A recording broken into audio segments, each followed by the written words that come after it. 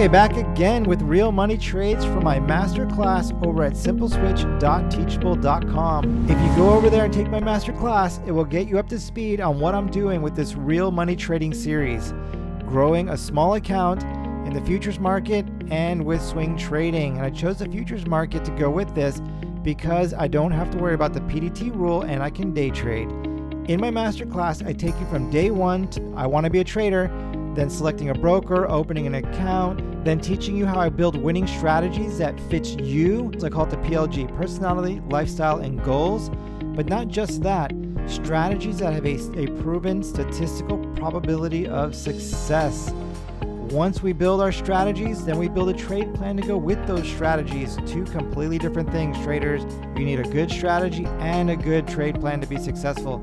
Then I sim trade those strategies, and now we're into the real money trading portion of building a winning strategy. That is what this series is about.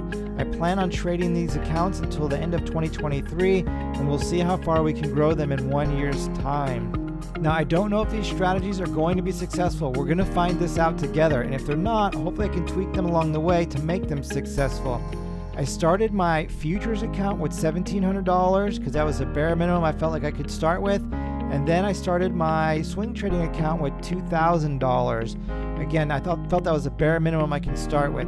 In my masterclass, I explain all these details and why I make the decisions, what you're seeing on the screens, the charts that you're seeing, all the tools, all that stuff. This class can benefit beginner traders and pro traders alike. I do trade with my algorithm, but you don't need that in order to benefit from my masterclass. You can trade with whatever tool it is for you.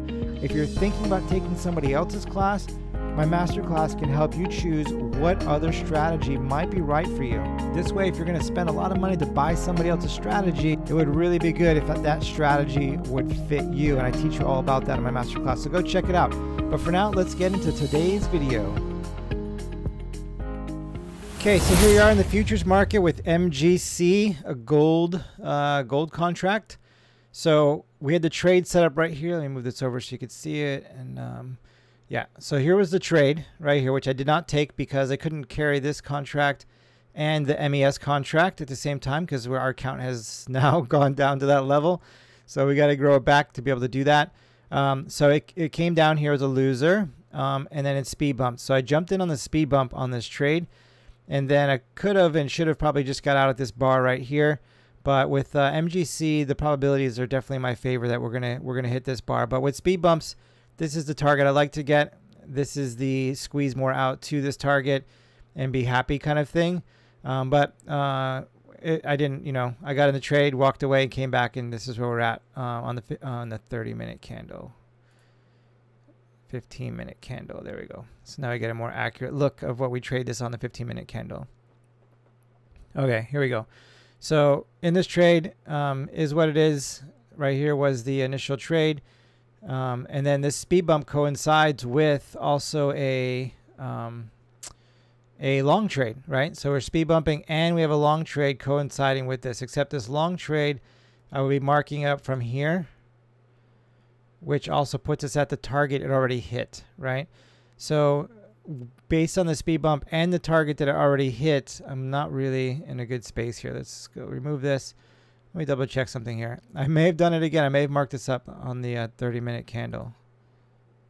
I did mark it up on the 30-minute candle. So, all right, so we're in MGC. We're in long right now in MGC. There was a short trade here. I trade this in the 15-minute candle. That's the strategy. And unfortunately, remove. I looked at it on the 30-minute candle. Again, I just talked about checking the charts. This is why normally I don't do this. Normally I have different monitors with different stuff, and I might have to reset up my screen recorder and just switch around on it to the different tickers so that I have each ticker has its own chart so I don't make the same mistake. So unfortunately, this is where we're at right now. So let me mark where I'm in this trade so I can just get out, basically break even here. Let's see. So we're in at 188. So I screwed this up. So had I been paying attention to this, could have had some winners here and growing the account, right? So now I'm missing out on more winners and taking losers. And I'm taking winners and I'm holding them through to become losers because I wasn't paying attention and my mind is not focused on this. So juggling a lot of stuff today at the same time as trying to do this. and just clearly not focused. So this is where we're in this trade right now. Hopefully we can get through here. I'll move my stop up to this level and then see if we get lucky and make some money today. Literally get lucky, but at least I'll get my stop in and break even, and we'll go from there. So yeah, we still got the algo still showing strength. We're not rolling over, we're not compressing that much. If we start to compress a lot and roll over, then I'll have to just hit eject. But right now we still look like we got some possibility. So I'm gonna let this play out a little bit. Actually, I need to leave here soon too. So if this doesn't get in the zone before I have to leave, I may just call it and say chalk it up as $24 loss on a casino trade, and it is what it is. But we'll give it a chance, and then I'll bring the conclusion to you. Okay, so just got back home. So we ended up getting out of that trade with profits. I just set it and forget it. Got my text message, checked my account, good to go, and then came home and double checked it again. So right here we have that 2 that we exited right here at 1892. So if we go over to the My Strategy Manager, show you that. Okay, so My Strategy Manager right here. So you can see where we ended up closing that trade right here. So we end up with $45 in profit for the day on that trade, which was, you know, a bit of an accidental trade. Looking at the 30-minute candle.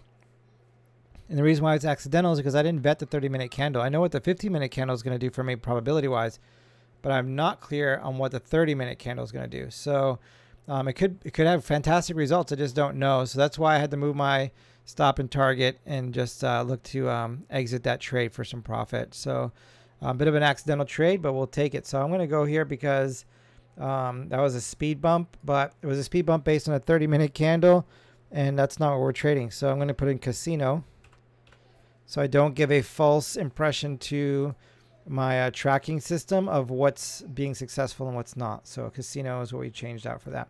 So let's go look at the scaling ladder. So scaling ladders, we still are missing those 3 bars. So bummed about that. So we'll see. Maybe those can come back here soon. If we run over to the dashboard. So dashboard, February. Hey, we got a green day. Had a $2.50 green day there, and then lots of big red stuff. So over here we have $3,700. We start with the combined accounts, futures and swing trading. Now we're at 6125. Slowly coming back, and then in the futures market we start with 1700, and that's where we end up with 2400 basically. And swing trading down here we started with 2000, and now we're at 3665, right? So we still got a ways to go to get back to where we were, but you know, maybe we can make February look like what January looked like towards the end here going forward. So that'll be the plan. Friday, I may not trade on Friday because I'm going to be busy with some other stuff, but we'll see what happens. Maybe I'll be able to trade Friday. And then a Sunday, I might have to skip Sunday as well. So we'll see. Hopefully we can not miss too many other days so we can grow this account. All right, everybody, that's where we're at. We'll see you on the next video.